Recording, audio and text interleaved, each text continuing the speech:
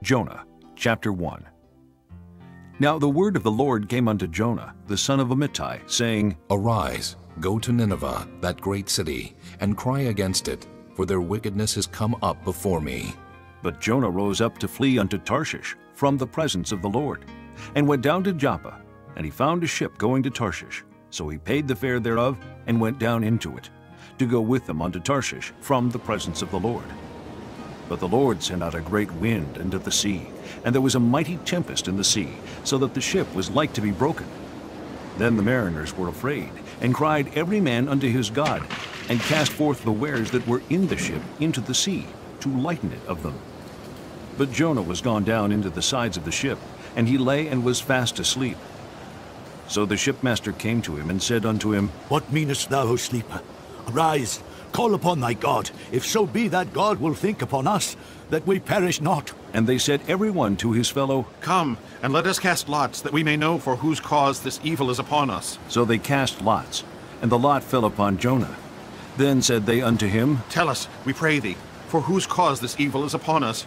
What is thine occupation, and whence comest thou? What is thy country, and of what people art thou? And he said unto them, I am an Hebrew, and I fear the Lord, the God of heaven, which hath made the sea and the dry land.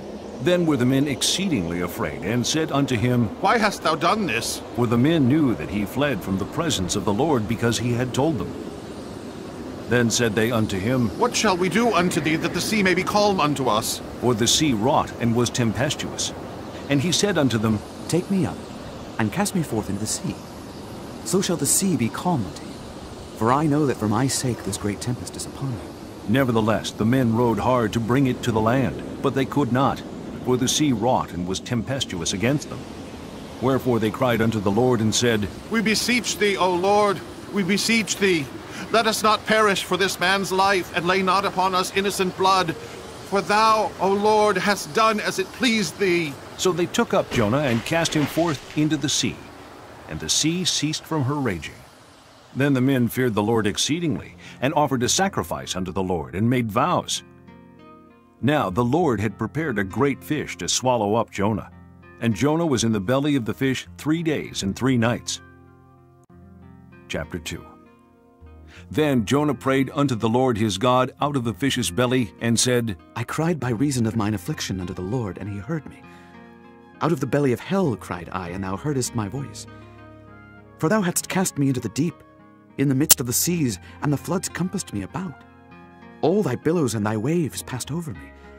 Then I said, I am cast out of thy sight, yet I will look again toward thy holy temple. The waters compassed me about, even to the soul. The depth closed me round about. The weeds were wrapped about my head. I went down to the bottoms of the mountains. The earth with her bars was about me forever. Yet hast thou brought up my life from corruption, O Lord my God. When my soul fainted within me, I remembered the Lord, and my prayer came in unto thee, into thine holy temple. They that observe lying vanities forsake their own mercy. But I will sacrifice unto thee with the voice of thanksgiving. I will pay that I have vowed. Salvation is of the Lord. And the Lord spake unto the fish, and it vomited out Jonah upon the dry land. Chapter 3. And the word of the Lord came unto Jonah the second time, saying, Arise, go into Nineveh, that great city, and preach unto it the preaching that I bid thee. So Jonah arose and went unto Nineveh, according to the word of the Lord. Now Nineveh was an exceeding great city of 3 days' journey. And Jonah began to enter into the city a day's journey. And he cried and said, Yet 40 days, and Nineveh shall be overthrown. So the people of Nineveh believed God, and proclaimed a fast, and put on sackcloth, from the greatest of them even to the least of them. For word came unto the king of Nineveh, and he arose from his throne, and he laid his robe from him, and covered him with sackcloth, and sat in ashes. And he caused it to be proclaimed and published through Nineveh by the decree of the king and his nobles, saying, Let neither man nor beast, herd nor flock, taste anything. Let them not feed, nor drink water. But let man and beast be covered with sackcloth, and cry mightily unto God. Yea, let them turn every one from his evil way, and from the violence that is in their hands.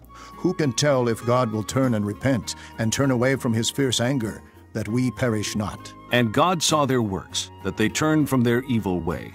And God repented of the evil that he had said that he would do unto them. and he did it not. Chapter 4.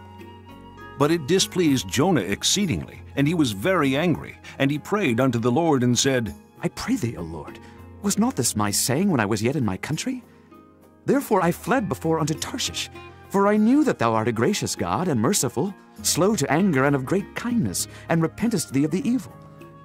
Therefore now, O Lord, take, I beseech thee, my life from me, for it is better for me to die than to live. Then said the Lord, Doest thou well to be angry? So Jonah went out of the city, and sat on the east side of the city, and there made him a booth, and sat under it in the shadow, till he might see what would become of the city. And the Lord God prepared a gourd, and made it to come up over Jonah, that it might be a shadow over his head, to deliver him from his grief. So Jonah was exceeding glad of the gourd. But God prepared a worm when the morning rose the next day, and it smote the gourd that it withered. And it came to pass, when the sun did arise, that God prepared a vehement east wind, and the sun beat upon the head of Jonah, that he fainted, and wished in himself to die, and said, It is better for me to die than to live.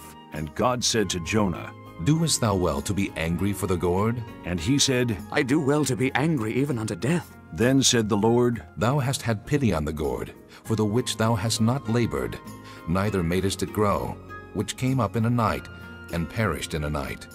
And should not I spare Nineveh, that great city, wherein are more than 60,000 persons that cannot discern between their right hand and their left hand, and also much cattle?